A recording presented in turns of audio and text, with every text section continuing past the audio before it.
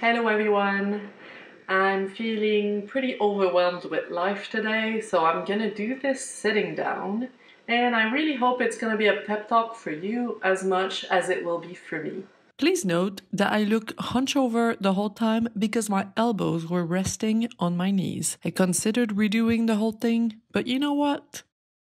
So, back before I hiked the PCT, when I was obsessively researching how not to quit, I watched one of Dixie's videos on YouTube, and she said something that stuck with me. Whether you think you can or you can't, you're right.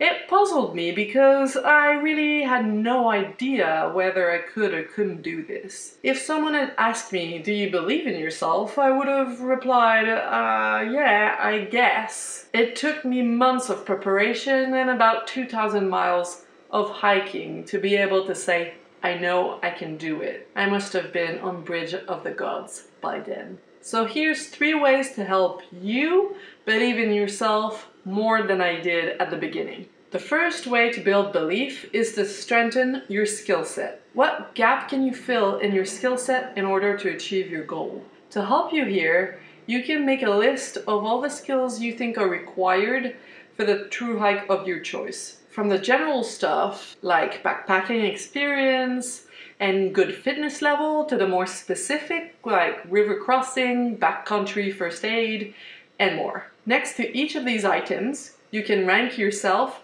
from 1 to 10 and you'll quickly see what you need to work on. Then ask yourself where you can go and who you can talk to in order to develop those skills. Is there a course you can sign up to, books you can read, people you can talk with? Can you go for coffee or even a backpacking trip with someone who's been there and done it? Beware of the siren song of great gear.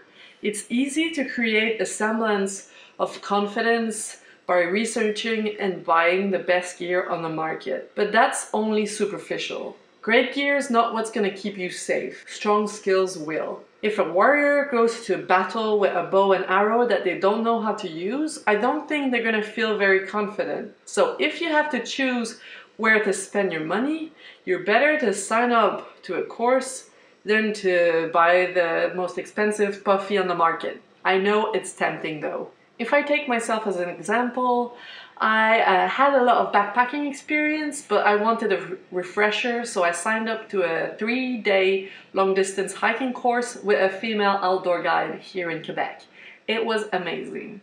I also read lots of books like Pacific Crest Trials by Zach Davis and Carly Morey, and Long Trails, Mastering the Art of the Thru-hike by Liz Thomas. That's really good too. I also spoke to tons of thru-hikers on Instagram, listened to hours of podcasts, signed up to the spinning gym, as you know, and more. All of these initiatives helped me strengthen my skill set and believe in myself a bit more. But I bought the most expensive puffy anyway, because it was purple. The second way to believe more in yourself is to build integrity. More than just having a goal, you need to commit to it and sign a contract with yourself. Then you need to organize your whole life around that goal. When you plan to take a step that's going to take you closer to your goal and you actually follow through, that's when you build integrity. It can be with training like we talked about last week. If you plan to go running, for example, and you actually do it, you build integrity. If, for example, you make a budget to save money before you hike and this means you need to go out less, you build integrity when you see yourself turn down offer to go to the restaurant. You also build integrity when you see yourself cook a meal instead of ordering takeout. You start thinking, I'm serious about this. Maybe I can do it. If you plan something with a friend and they don't show up, you lose trust in them. It's the same with yourself. Show up for yourself and you will build belief. Now, you're not going to be perfect. I miss training sometimes. But don't beat yourself up. Just try again the next day. The third way to believe in yourself more is to talk to your brain more than you listen to it.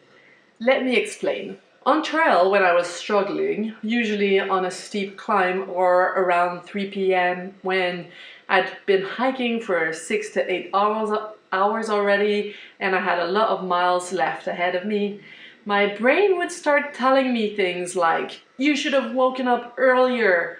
Why don't you wake up with sunrise like all the others? We would make it to camp earlier. What's wrong with you? You're not fast enough. Stop taking so many breaks. Obviously, those thoughts didn't help me get to camp earlier, unless I did rage hiking and walked super fast. But that's not a very good mindset to be in. Anyway, the idea is that when this happens, you need to realize that you're in a spiral of thoughts, just intangible thoughts that cannot hurt you unless you engage with them. I like to imagine that they are balloons floating around me. So there's the balloon of wake up earlier, and there's the balloon of 20 miles is not enough. You have two choices. You can either grab the string and float away in the sky with the balloon and have a discussion with it.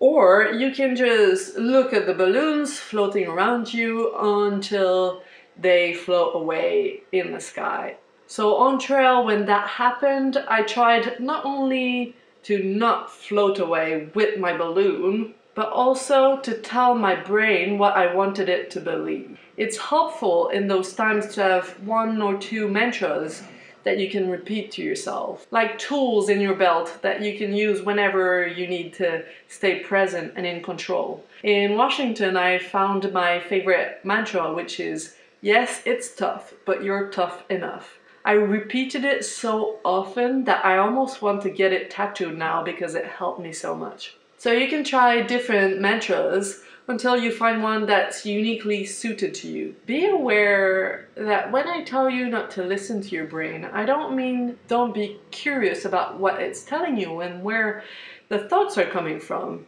I think it's important to observe those balloons, but just don't take them for the truth.